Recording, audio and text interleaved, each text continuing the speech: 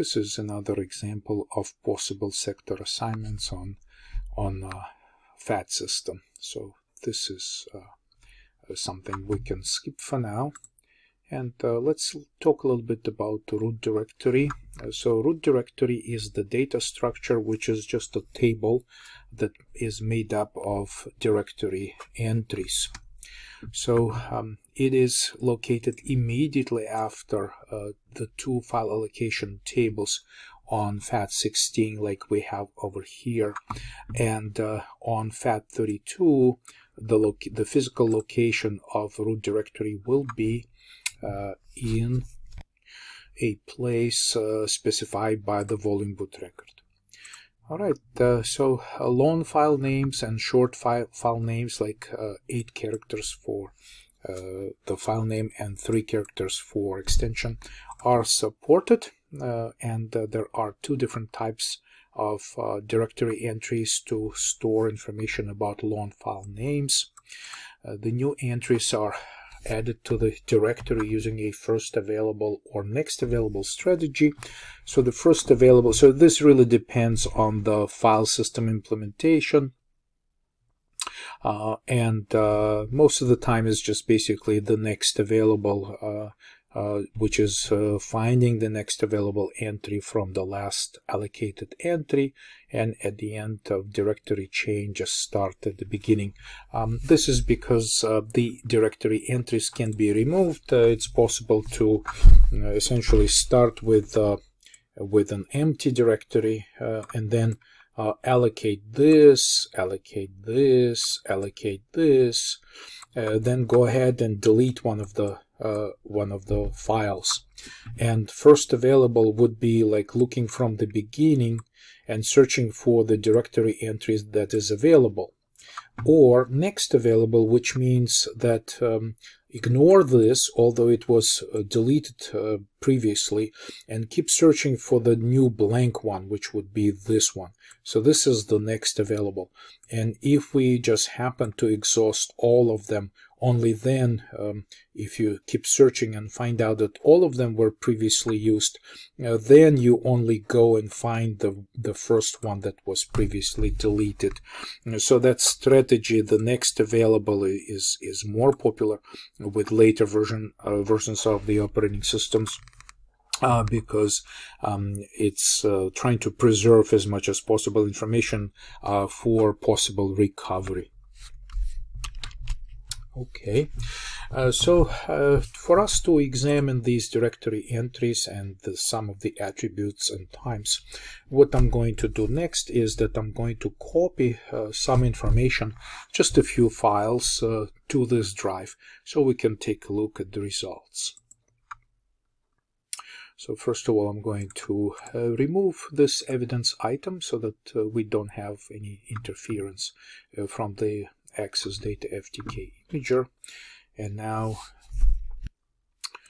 I go to my drive, and it's empty right now, so we're looking at the root directory. So I can basically copy some files right here, copy and paste these files right here. Okay, and we can also create a subfolder. So we can say, well, actually, we'll do this later. I'm not going to do it right now. Let's just look at the files. So I just copied some files onto this drive, and I'm going to reopen it in FTK Imager. Physical drive. And so this time, if we look at the root directory, we have some information that's available to us, and now you can see how FTK Imager is trying to give you not just the content of the file, but instantly show you the file select, which happens to be pretty big because the file is very small. But remember, the size of my clusters are 32 sector size, so it's basically 16 kilobyte. So this little file that contains only this text and the size of this file, if I switch to the properties, you see that the logical size of the file is only 43 bytes, which is the size of this sentence right here. But its physical space on disk is 16 kilobytes, because this is how big the clusters are on my drive after I made this formatting with default parameters. Well, anyway, so these are the attributes of the file.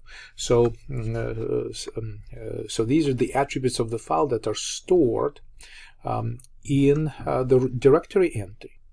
So we have the name, okay, and we have the type of the file. So this is the regular file.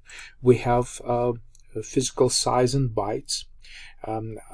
Basically logical size, the actual size that the user knows, but the file system has no chance but to allocate the entire cluster of 16 kilobytes, and that would be referred here to as physical size.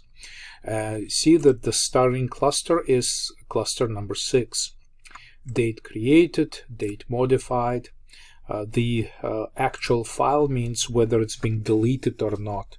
So we can try to delete the file and see how this will look like.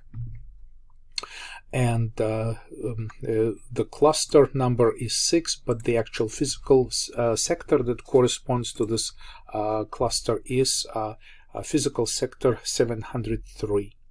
And then this date access only stores the date of access with granularity, like 1 hour or so on the system.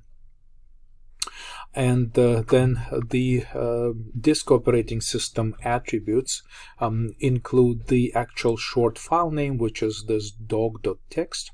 The file is not hidden. The file is not a system file. It is not a read-only file. An archive attribute is set to indicate that this file is ready to be archived by the backup utility. So incremental backup strategies will allow the backup utility to reset this archive to false. And when someone goes and modifies this file, like starts changing the content of it, the archive attribute will be again set, so that the next time incremental backup utility executes, it will again pick up this file. But if the archive file is not set, then incremental backup will simply ignore this file, considering that it doesn't have to be backed up. Full backup would ignore this archive attribute and back up everything that it finds on the drive. All right, so these are pretty much all the attributes that you can see, and there are actually 32 bytes in each directory entry, right? So these are 32 byte size directory entries. Later on, we will see the actual directory entry structure using different utility. But there are also additional entries that may contain the file's long name. All right, so this is the short file name, SFN, entry data, and these are the actual bytes. So basically what is happening here right now is that for each file, like doc.txt, ._, we have for every single file, we have a directory entry that exists in the root directory, and this root directory basically has these directory entries for every file. File select is added by the FTK Imager environment, but we have these 4 files and they're part of the root directory. So this is the structure of every directory entry with all of the attributes. So these are the file attributes, and you can see that the flags, the flags that we're using is the lowest bit indicates read-only. The second bit is hidden file, then system file.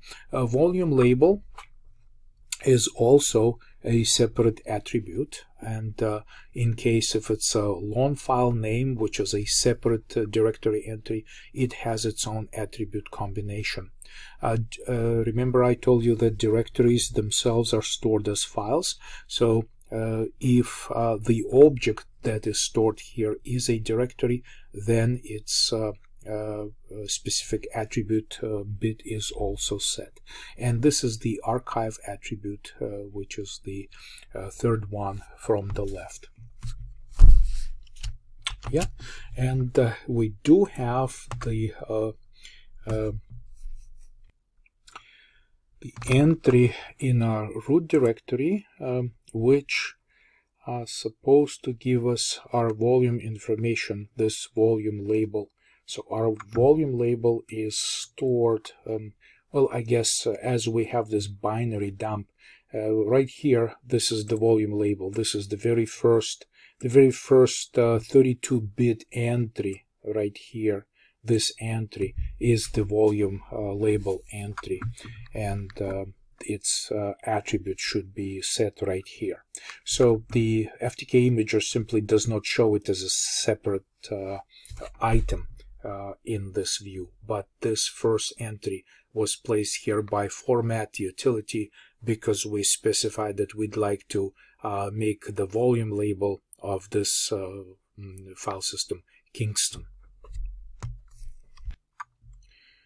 So we will have many more chances to examine fat system structures in our future labs.